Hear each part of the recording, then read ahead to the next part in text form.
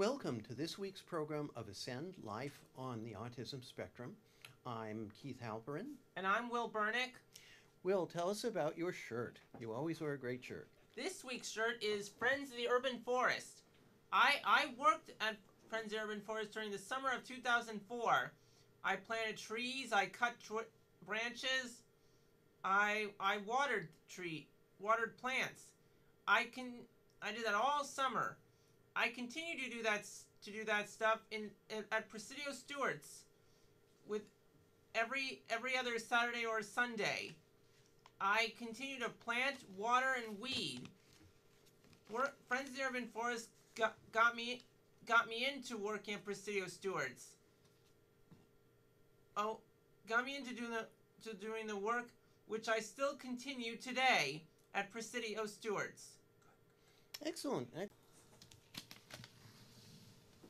Today, our first guest is attorney Louis Katz, a volunteer board member of the Autism Society of the San Francisco Bay Area, who will be discussing a variety of topics, including autism and housing. Will, would you take it from here, please? Gladly. Tell us how you got involved in the autism community and why. Well, when I first came here years ago from Illinois, where I was also licensed, I began helping families who had adopted special needs children, and there were programs set up so that families could get financial assistance to encourage adoption rather than continuing foster care. And so a lot of these children were regional center clients, and from that I learned about the regional center system, and from that I began to focus on and work with a lot of families with individuals with autism. Very interesting. Can you tell us about the Autism Society of the Bay Area? Yes, this is one chapter of a nationwide organization, the Autism Society of America. The president of the board is Jill Escher, and she's a very dynamic person who has decided that 2 years ago, when this cycle of board participation began, that it was extremely important that we focus on the issue of housing and the huge increase of the autistic population, both within California and within the Bay Area, particularly because of the high cost of living.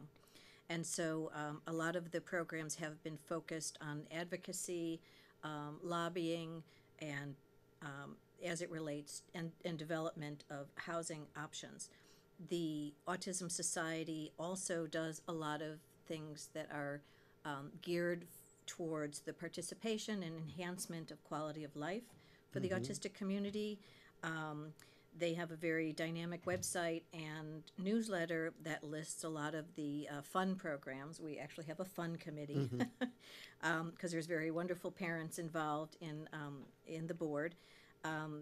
We have, there's hikes all over the Bay Area, there's music events, all sorts of group get-togethers.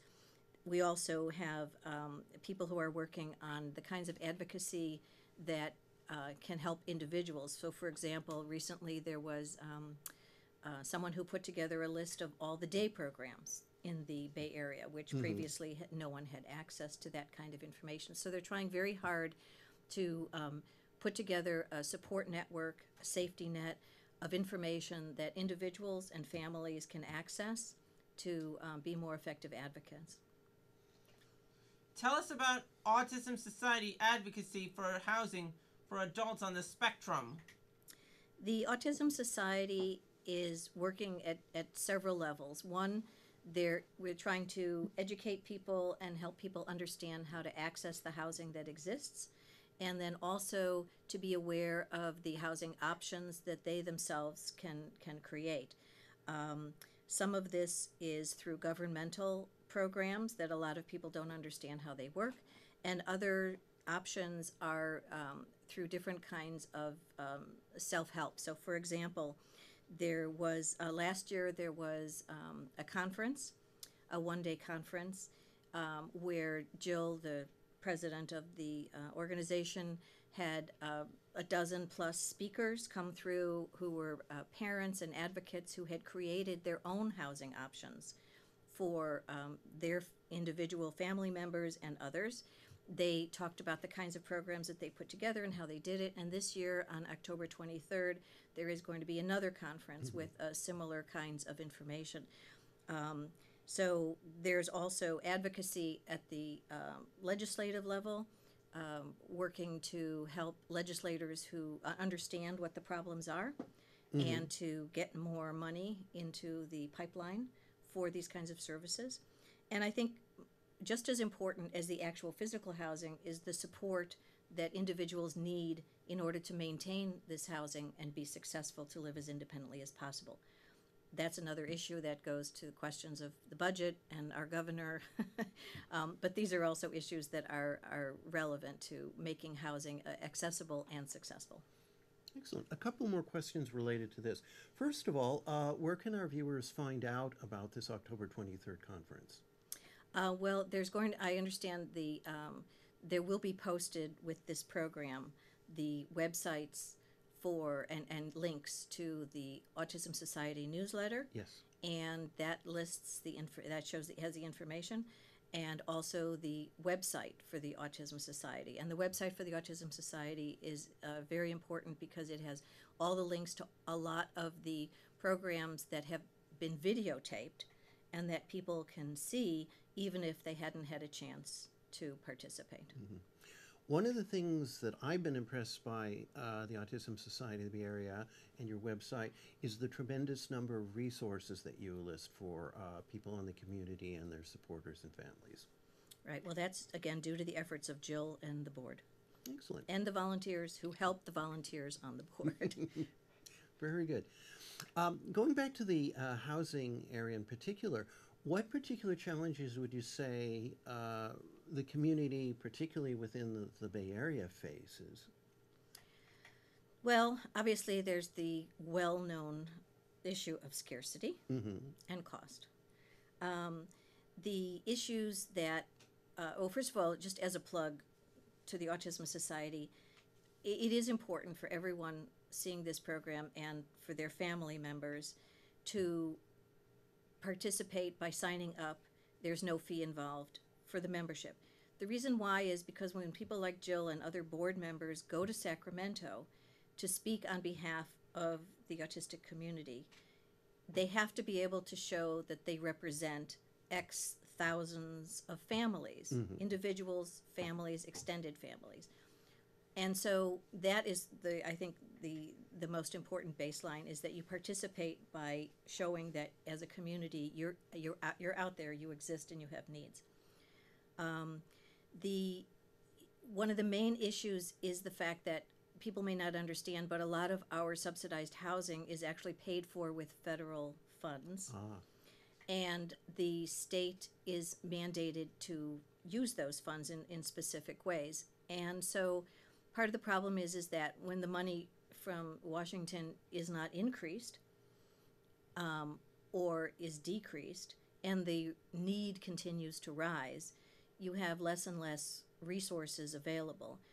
I went to one meeting where they were talking about trying to create new guidelines for the Section 8 vouchers. And basically the woman said, the moderator said, well, here's our choice. Do we want to have time limits on the vouchers so that people with the vouchers then have to give them up at a certain point so we can serve more people? Or do we give out less money in the voucher program so that people have to pay more while they have a voucher, and then we can serve more people? And everybody in the audience, they were, seniors and veterans and, people with disabilities, everyone was horrified, and they go, well, how about none of the above? Why, And she said, well, there's just not more money coming from Washington, and we have more people to serve. So how do we allocate the issue of resources that are becoming more scarce when the demand is increasing? And so again, that's why I would urge people to join organizations that are advocating for increased support for our community, because that's really where the solution, a great portion of the solution, is going to lie. Oh. Tell us about some of the parents' initiatives in housing. Well, first of all, again, going to the Autism Society website link for the videos, you can see in detail what some parents have done, not just in the Bay Area, but also outside the Bay Area. Generally, families have been able to pool their financial resources, and I believe sometimes look for grant money and different kinds of third-party assistance to purchase homes and or land, and then build larger homes that will be specifically for members of the developmentally disabled community. And obviously, this can be an expensive undertaking, but the point is that a lot of families believe very strongly that they want to be able to have options that the state and or their local communities are not providing for their children. In order to do this, however, you need to have supported living type services. In other words, staff who will be there at the appropriate amounts of time and help with the individuals who are living there. The Lanterman Act, which is the statute that was started, that existed as in the 70s, that established the rights of individuals with developmental disabilities in the state of California, basically says that individuals have the right to live as independently as possible in their communities and to have a life which approximates as much as possible that of their non-disabled peers. So if someone wants to live in their own home or their own apartment, have a job, learn to drive, have a social life, learn to use public transportation, be able to cook and eat when they want to, etc. The regional center can and should provide the kind of support that they need to achieve those. Okay. Could you tell us about the support services that are available to allow individuals to live outside their family homes? Yes, if you are a regional center client, you can ask for what's called supported living services, SLS. And supported living services are basically the types of services and support that a person would need in order to be as independent as possible. So, for example, training on transportation, having someone come into your home perhaps at 3 o'clock when you're done with your day program or your job, and help you get dinner on the table, make your appointments for the next day, go shopping, etc. Pay the bills, all the things that have to be done if you're going to live independently or as independently as possible. But that's only available if you live outside of your family home. If you can also have, and you as a regional center client, you would more or less be required to utilize also in-home support services called IHSS.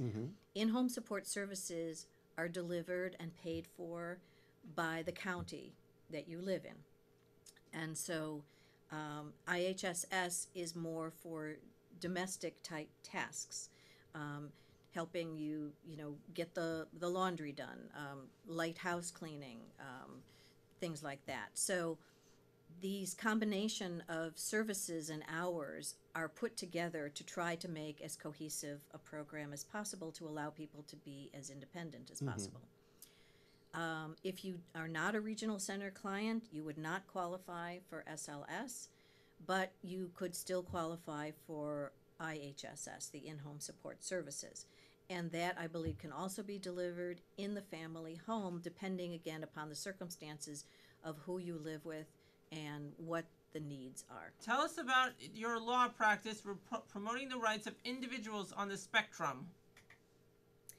Well, the work that I do is primarily to assist people with obtaining regional center eligibility. And if they are regional center clients and they're having difficulty obtaining the services that they believe they need, then I also help when they are involved, usually in the process of trying to negotiate. The regional center services are supposed to be provided in a collaborative fashion. So in other words, kind of like special education where you have an individualized education program, IEP, with IEP meetings, etc. The regional center, you have what's called the IPP, the Individualized Program Plan. The problem is that the regional center system is very strained and overworked. The social workers, called case managers, have huge caseloads, and very often the individual needs are not well researched or are not explained well enough to families, and they often don't know what they're actually entitled to, how the process should be followed in terms of the law, in terms of what kind of meetings they're entitled to, what kind of appeals they're entitled to. So I try to work with families well before they come into conflict with the regional center, and try to make it as collaborative a process as possible. I understand that there is a pending program, something I believe called the Self-Determination Program, which may be of interest to our viewers. Could you tell us a little bit about that? Yes. Again, this relates to the regional center. The regional center system, as it has existed for decades, is that the regional center is basically a building full of social workers, psychologists, telephones, computers, and they vendorize. They hire the vendors who will provide the services. The regional center does not provide direct services. So therefore, if you need services, if there is not an available vendor or there's a wait list or whatever, then very often the person is stymied as to how they can move forward. There's a new model that is being developed. It's not available yet, called self-determination, which is with certain agreements and controls in place, of which they do not yet have all the rules and regulations, but they're working on it.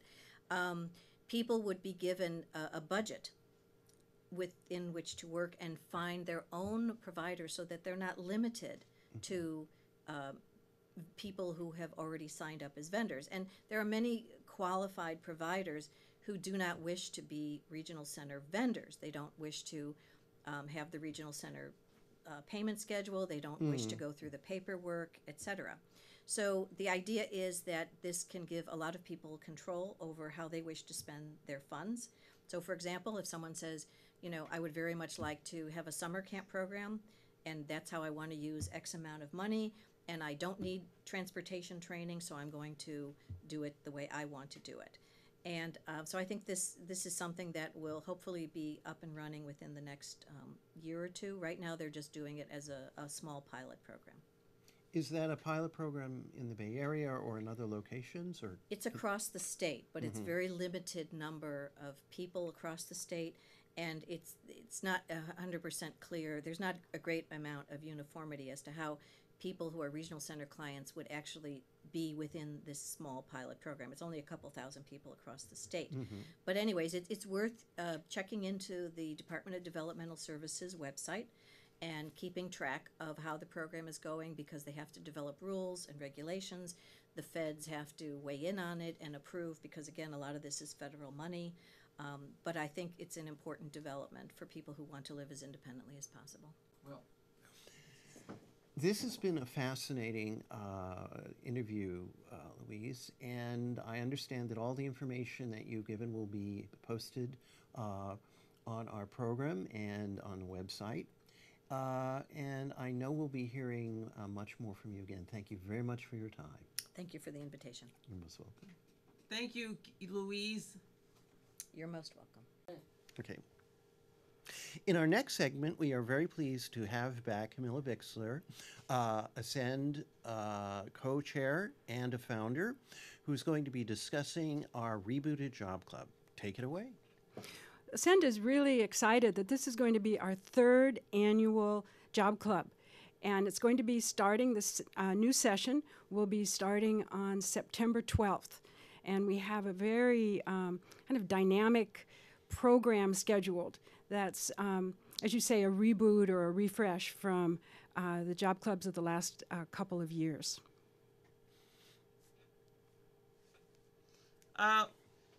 Where is the Job Club going to be?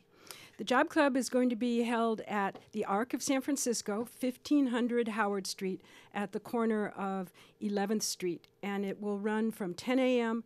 to 1 p.m. And it'll be approximately on the second Saturday of each month. But it's important to check the Aascend website to make sure of the times and dates. Excellent. Can you tell us a little bit about the typical format of a job club meeting, or will it vary from meeting to meeting? Well, what we're thinking is that while there's a lot of talk in the news about the valuable contributions people, neurodiverse population can make, and all of the spotlight on the programs at SAP and Microsoft, and while this is all great, the fact remains that many of adults on the autism spectrum face real challenges in employment. And so what we're looking at is a way of providing information so that adults can help themselves and their families, and also providing some individual support and then work with volunteers. So our first speaker is going to be Teresa Wu, who's the Regional Director of the Department of Rehabilitation.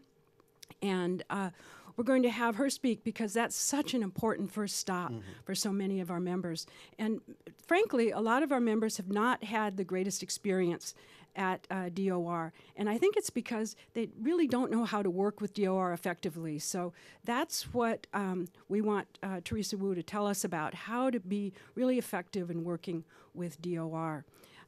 Then in the second part, we're going to have a couple of job developers. We have Mark Goodenough, who runs a private job consulting company. And then we have Brian Calvert, who's a job developer at the ARC. And they will be able to provide some individual support, some little bit of career guidance, resume development support for individuals.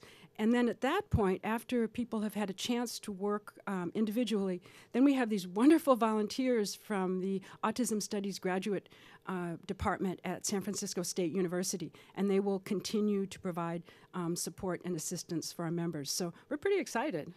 As well, you should be. As well, we all should be. Will? How will you be providing help in the job club? Okay, so it's information and individual support. And as we said, the first program on September 12th is going to be Teresa Wu. And then the following month, we're going to have people who work privately as well as in the public sector working with so we have Jan Johnson-Tyler of Evo Libre and some other very important programs in the Bay Area.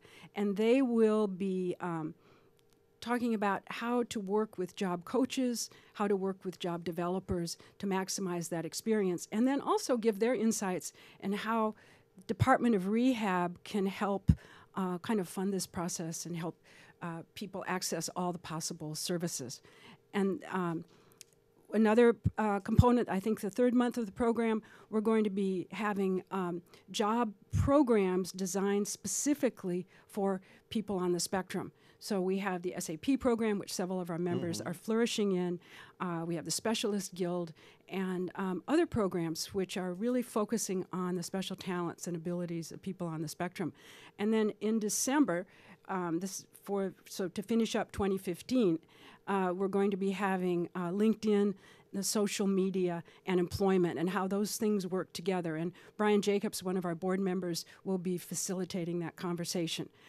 We plan to continue into the new year, but that's our lineup for 2015. Excellent. You've got a full schedule there.